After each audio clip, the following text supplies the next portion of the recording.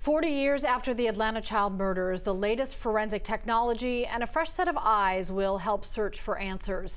We're learning more about this new step in an old investigation. Salt Lake City-based Sorensen Forensics will help test DNA from the murders which happened in the 70s and 80s.